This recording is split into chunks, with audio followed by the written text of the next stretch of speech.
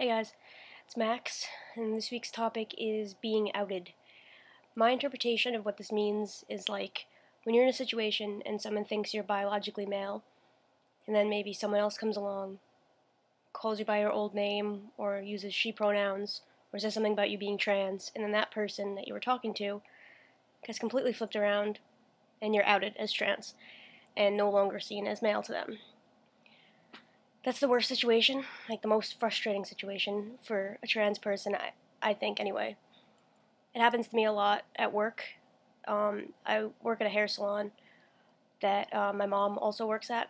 She got me the job because she's a hairdresser and I'm the assistant in the shop. And most of the people there know me as Max and they know I'm transitioning, but the clients don't know that. Like, there's usual clients that I see every few weeks. So, like, if a new client comes in and there's an old client there, and the new client thinks that I'm male, and I'm going along with it, I'm happy, and then the old client, since they know me as my mom's daughter, says something like my old name, or uses she pronouns, and then the new client is like, what the fuck? You could see it in their face, too. Like, something just switches in their brain, and they kind of look a little freaked out, and really confused. And that's the most uncomfortable situation for me, because I feel bad for the person. Like, I don't know why, I just feel bad that, like, they think they thought of me wrong or something. But it hasn't happened so much recently. My mom used to accidentally tell people I was her daughter, and that was really frustrating. But she's been really good. She actually corrected someone the other day that asked if I was her daughter. She said, no, that's my son. So that made me happy.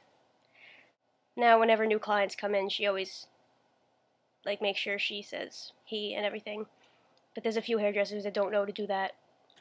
There's a Russian lady that works there that doesn't speak English very well, and she's not going to understand the concept of what I am.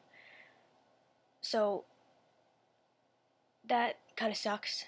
I'll be shampooing someone when they think I'm a guy, and then she'll come over and say, like, when she's done shampooing you, I'll do your hair or whatever, and then they look at me like, what? It's like the end of the world. They look like their world just completely flipped around. I just hate that situation. It's so frustrating, because you feel, like, victorious, because you're winning. Like, people think you're a guy, and that's great. And then it just fails. Then you feel completely bummed and like you just lost something really important. So, being outed sucks, and hopefully, as I get farther in my transition, that won't happen anymore. Alright, guys. See you next week.